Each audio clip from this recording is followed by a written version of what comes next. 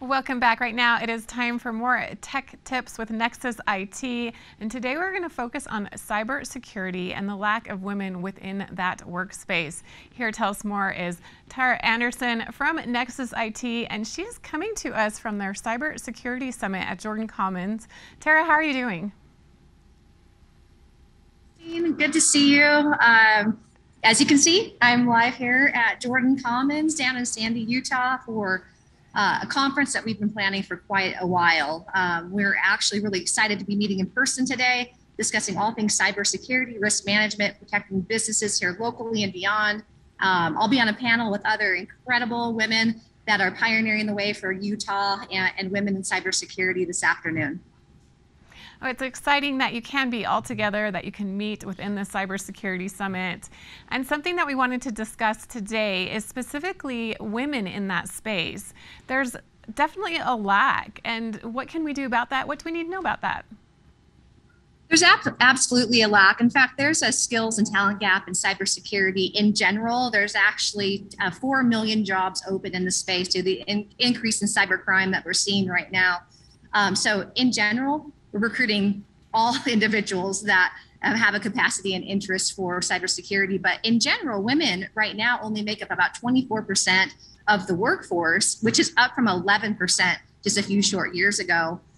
So we're trying to get out there, be mentors. We want to go and provide representation for females, show other girls and women that there are women doing this work. We're hoping to get represented more in the media. Hopefully at a certain point, you'll see more stock images of women working in cybersecurity and just not young men in hoodies working behind a dark screen. Do you think there's a hesitancy for women to get into this field because there is such a lack? Absolutely. I think the hesitancy comes from just the way that we talk about it. Cyber security, they're both very masculine words. Cyber, you picture big machines, machine learning. You expect to have an advanced degree in computer programming when you talk about cyber. And then you look at the word security and you think of beefed up men, armed guards, protecting actual physical assets. But we want to get away from that stereotype. We understand that the more diversity that you bring into roles, the better solutions that are provided out of those roles. The more diversity also leads to more problem solving, decision making increases, different points of views are represented. And as you know, cyber criminals, they are very diverse as well. So in order to defend that, we need to be diverse in that segment as well. And we're seeing so many hacks, especially when you look past this year. And, just even very recently, there's been many data hacks and issues within cybersecurity, really large issues. So it's very important that we have people that are capable and willing to work hard to help with this problem. Absolutely, you're correct. It's going to take all of us.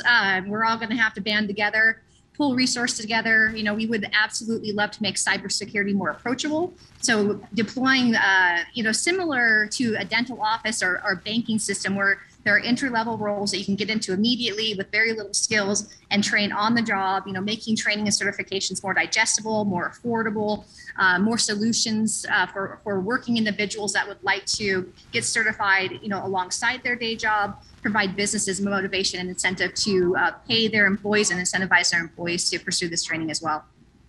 And as a woman or someone who doesn't necessarily see themselves represented within the cybersecurity work field, this is something that you want to go into. Where do you recommend starting?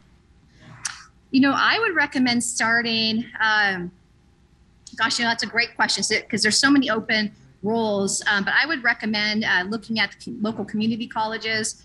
They are now seeing an increase in certifications in the space. You could also go to Udemy. You can go to Cybrary. They offer really low-cost cybersecurity training to kind of get some entry-level certifications under your belt. At least see if it's for you. I know the last course that I took on risk management over Cybrary was only a $12 course, and it was highly beneficial. And you're at a really fun place, Jordan Commons. It looks like a great cybersecurity summit. Anything else that we need to know or should know about this summit in particular, or other things that are coming up with Nexus IT? Sure. Just one thing to know, this early in the morning, it already smells like movie theater popcorn. So, so it already smells great down here. The Cybersecurity Summit lasts from 8 to 5. Sean Bott from The Mentalist will be here at 5 o'clock doing some mind-bending shows, which will be really neat. But in advance of that, there's all kinds of incredible speakers from cyber attorneys, cyber insurance carriers, the women that are making up the cybersecurity field.